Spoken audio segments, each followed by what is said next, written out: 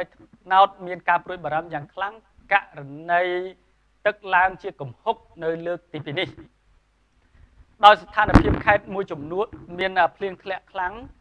បានធ្វើឲ្យទឹកស្ទឹងប្រេចថ្នោតហក់ឡើងយ៉ាងគំហុក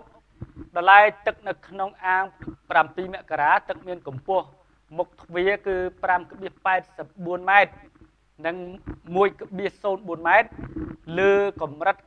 កម្ពស់ទំនប់បង្ហៀបើកទ្វារធំកម្ពស់ 3.0 ម៉ែត្រហើយបើសន្ទុះទ្វារទឹក4សន្លឹកធៀបនឹងកម្ពស់ទឹកមុខទ្វារនិងក្រោយទ្វារគឺ 0.29 ធៀបកម្ពស់ទឹកចំនួនរហូតលើទំនប់បង្ហៀនៅក្នុងខែកក្កដានៅទាបជាង 0.43 ម៉ែត្រកម្ពស់ទឹកស្ទឹងប្រេចថ្នោតពីទីតាំងទៀតទឹកមានកម្ពស់ស្ថានកម្ពស់ស្ថានីយ៍ព្រាមខ្លី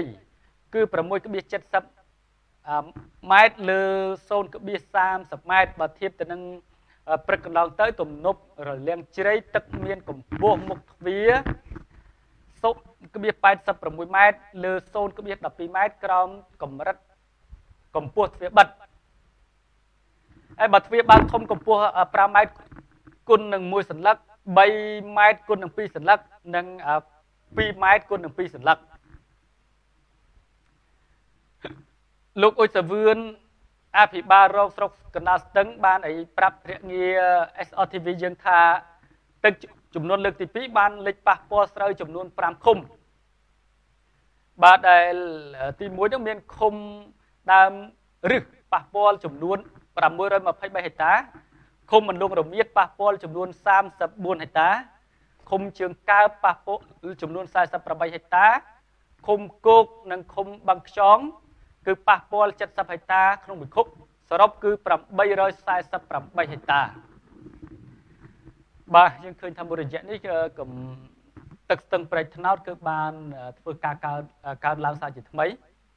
ដែលជាហេតុធ្វើឲ្យបងប្អូនប្រជាពលរដ្ឋលោកមានការព្រួយបារម្ភពីព្រោះថាទឹកនឹងគឺមានលក្ខណៈខ្ពស់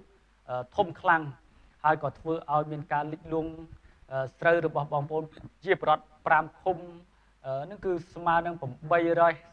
ហិកតាបាទគឺធ្វើឲ្យដំណាំស្រូវរបស់បងប្អូនប្រជាពលរដ្ឋមានការខូចខាតហើយរហូតមកដល់ពេលនេះយើងមិនទាន់ធ្វើការគ្រប់គ្រងនៅ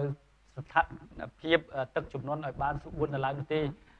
មានន័យថាទឹកគឺនៅតែបន្តហក់ឡើងហើយដែលជាហេតុធ្វើឲ្យមានការព្រួយបារម្ភខ្ពស់សម្រាប់បងប្អូនប្រជាពលរដ្ឋនៅក្នុងខេត្តកំពង់ស្ពឺជាពិសេសហ្នឹងគឺថាអធិស្ឋាននៅខាងខេត្តកណ្ដាលជាពិសេសនៅខាងមាត់ស្ទឹងប្រេចថ្នោតបាទនេះតែម្ដងដែលធ្វើឲ្យមានការកើនឡើងខ្ពស់ជាមួយនឹងទឹកជំនន់បាទអរគុណណាស់លោកស្រីអ្នកនាងកញ្ញាទស្សនិកជនជាទីមេត្រីពីកម្មវិធីរបស់យើងសូមអនុញ្ញាតសម្រាប់បន្តិចសិនហើយនៅវគ្គក្រោយ